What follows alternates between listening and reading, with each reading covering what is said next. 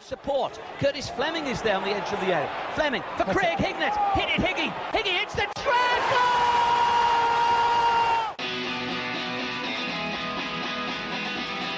Ravanelli coming alive again. Juninho wants the ball played to him. Ravanelli spots out Emerson!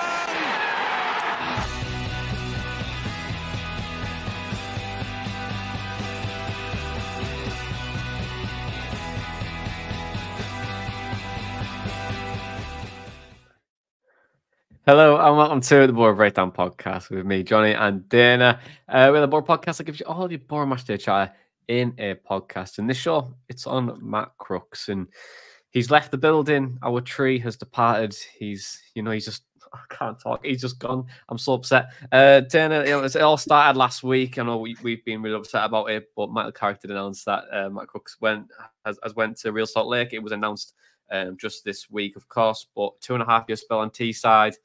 He's gone for £1 million. We signed him for £1 million, and also Rotherham supposedly have a 20% sell-on clause for Crooksy. But he did leave us a nice note there, which I think it's only right that you read out, given you have a love for the tree. Yeah, and my tears fell onto my phone screen when I was reading this. It was written in true Crooksy fashion. He said, "When first joining, I remember saying, it's Middlesbrough, and I haven't been disappointed. What a club. Only 6 months ago, I described this place as home, and that will remain. But life is short, and we only get one go at it. And to have the chance to experience football and life in another country with my family was one I was keen to take up. From the very first game, playing as a tricky right winger at Fulham away, right up to Chelsea in a domestic semi-final, I gave it my all. Under each manager came different challenges and plenty of positions, yet all provided me with memories which I'm sure I'll be able to look back on fondly. Reading at home, United away, Spurs at home, Chelsea at home. Fantastic. Good luck to everyone involved with the club for the rest of the season. I'm sure the lads and the staff will give everything till the season ends." He also says, "Aside from the football, I must place thanks to you all who have supported the Jordan Stinnett Foundation Trust from the minute I arrived. We've been able to raise incredible amounts of money together, and I hope you continue to keep an eye on what we do." This is the bit that got me. He goes, "Hair is fine, can't question it. Belters all the time? Not sure. Up the Boro tree." And it's funny, actually, because he only scored one belter for us, which was actually his, I think, second goal for us against QPR. That's the only belter that Matt Crooks ever scored for Middlesbrough Football Club. So rest in peace, or Carrick's head. Okay. Yeah, I mean, I was just going to say rest in peace. Crooksy, that was a bit harsh. But I was going to say, you just left him there, haven't you? Left him right away. But I'm well done for getting through it, because I know it's been an emotional couple of days for you. So how are you feeling then? I'm obviously deep down you're not that bothered, but you're a bit upset when he. I am bothered. Right? I am highly bothered. I'm gonna hold a vigil for my Matt Crooks cutout. He's not going on the tree anymore because he's gone. I'd say he's leaving. But yeah, I was gutted because with Crooks, like, he was my favourite Boro player of this squad, and to be honest, the requirements for a favourite Boro player, they don't have to be the best footballer. They just have to be really likeable. And I think that Crooks was effective. You know, I can't say that he didn't have any footballing ability, because he did. And we'll get on to what type of player he was for Boro soon. But as a person as well, his off-field persona, his charitable efforts as well for the Jordan Stinnett Foundation, raising awareness for epilepsy and British Sign Language. He was just a very, very likeable footballer and person, and so I am gutted. I still actually think he could have provided Boro with an impact to end the season, because he was on track for having his best season in terms of goals and assists. So you can't say that Matt Crooks wasn't a successful signing for us, and I would even leap to the degree of saying that he's probably one of the best signings that Boro have made in recent years. In terms of when he came in, I honestly thought that he would probably last at Boro as long as Neil Warnock did, because I just thought he was the Neil Warnock signing. Yeah, like when I looked at him towering over Warnock in, was it Plymouth? Yeah, it was Plymouth, was it? Or Cornwall for pre-season. I thought, God, this is such a Warnock signing. And actually, he outlasted Warnock at Boro and then some, and really carved a good career for himself at this football club, and will go down undoubtedly as a cult hero. So I'm gutted, but there's also the acceptance there that it probably was time, and it's a different opportunity for him to go to the States and experience a different type of lifestyle, essentially. So gutted, but yeah, kind of accepting of the end. Yeah, and look, I think like this move had to happen now. Really, I think it couldn't have waited to the summer, obviously, because MLS season is halfway through at that point. And for me, I think it's a good move for him more than anything. I think if you get the fan reaction as well from Boro fans, Danny Beamo says it's the right time, a good squad player and great human. Matt says you need players like him in a team, create a sense of community, whether or not his on-field performances match the criteria, he will certainly be missed. And then Craig says as well, for the effort he's put in, but he seems generally a nice guy too. But he's got to do what's best for him and his family. And you know what? I agree with all of it, to be honest. I think it's just the right move for him.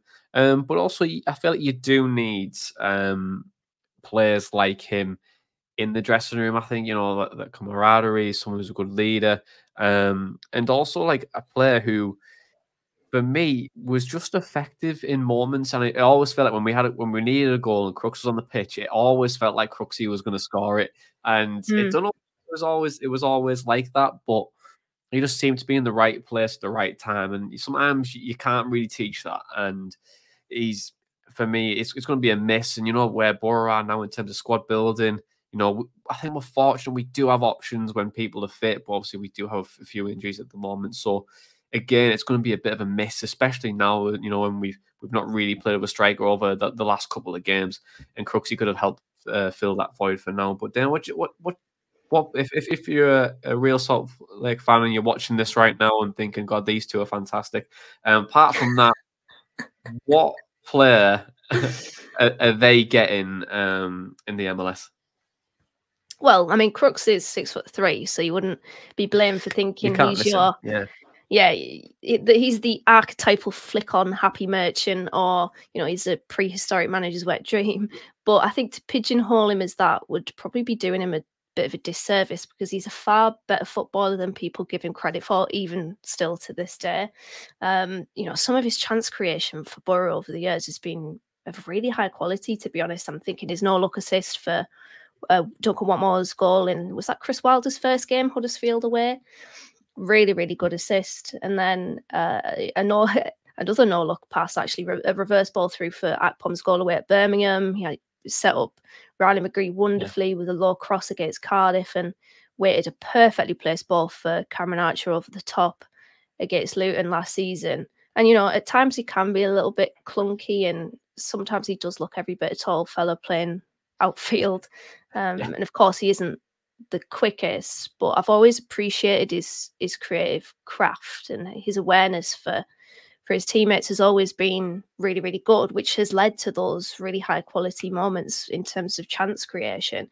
And he actually has a poacher's instinct as well to, if you get the ball into the box, Matt Crooks really comes alive. And I think we missed him actually against Bristol City because of that. Not to mention, actually, he had his best goal scoring record against Bristol City with 5 goals in 7 appearances against them. But yeah, he just comes alive in the box, and he loves a goal mouth goal, does Crooks. So I think you're getting someone that, don't look at his frame and his build and think that he is the type of player that is going to be really good in the air, because to be honest, he's not that type of player. He's really good with the ball at his feet. Better than people give him credit for, although he does have his moments where, of course, as I mentioned there, he's a little bit clunky, but I think that he was an absolute dream for us, to be honest, in terms of basically the money that we spent on him, the fact he came from Rotherham. He did such a good job for us over the years, and I'm going to miss him a lot. Yeah, and I think he's a player I think Boro fans will naturally miss, because he's becoming, or he pretty much was near a fan favourite. I would say not probably because of his technical ability. I think it's more or less, I think just like you were saying at the start of the show, he was just very warming, and I think it was very reflective on Teesside, and people could just genuinely see a good person. And in footballers as well, like I felt they should do more stuff like this, put themselves out in the limelight. We get to know them more on and off the pitch, because it just helps I think, build that connection with fans a lot more. I think he did that really well. And you know what? He's played over 115 appearances now. Did for Boro with 23 goals and 15 assists. And you know, there's one highlight for me which I always love about Crooksy, and it's the goal at Man United. You know, where the ref just goes, and it's VAR. I think talking about more, it's clear handball, and they go, you know, they're gonna give this. It's not gonna count. And then they're like, well, it is. And then like he just runs off and celebrates. So it's brilliant. I think it's a brilliant moment. I didn't think that was going to be given, so I can't put that down as my favourite, you know, because I didn't even celebrate it. And I think the Boro fans would be in the same boat as well, some of them, whereby they also didn't celebrate it because they thought, surely it's going to be disallowed. I mean, what a stupid rule it is, but we benefited from it, so who cares? Yeah, well, what's your favourite moment then, Dana, from Bot the Tree? I think probably Reading at home when we were 1-0 down, and Reading, to their credit, I know that they were struggling that season, but I think they defended pretty well. It's just that they tired, and then they got deeper and deeper, and Jones stepped on them, and I think he started to assert his dominance on the game, and then Crooks obviously scored 2 goals to turn the game around. And that winner in particular, if you watch the game back in the highlights, you can see the camera pans over to Red Faction in the South Stand, and it goes nuts. It really does. The camera's shaking all over the place because of just how transcendent that moment was.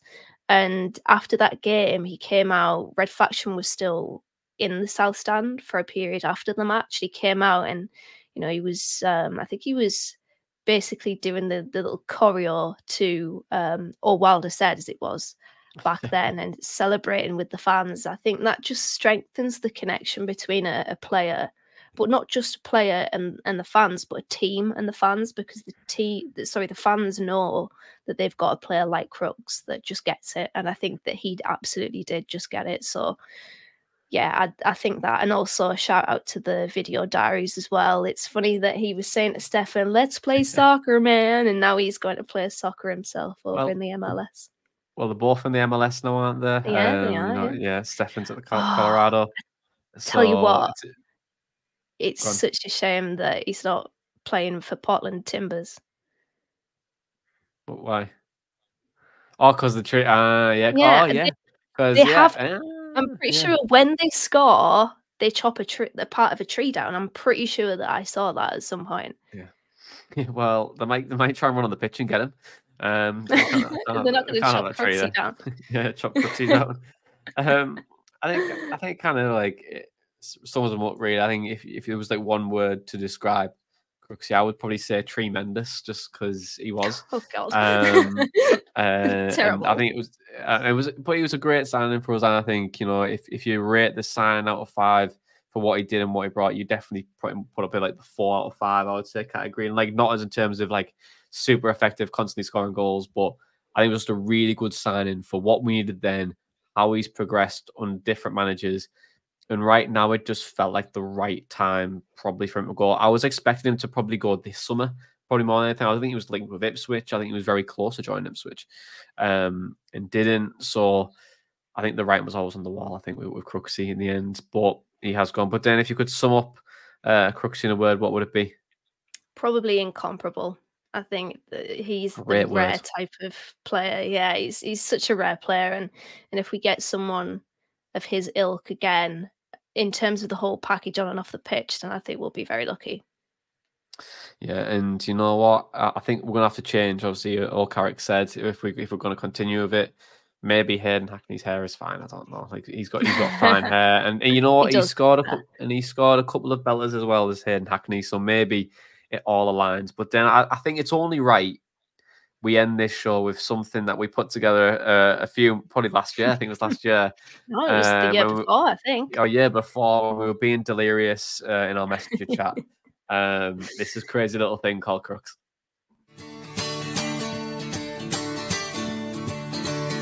His name is Matt Crooks, and they just can't handle him. His name is Matt Crooks.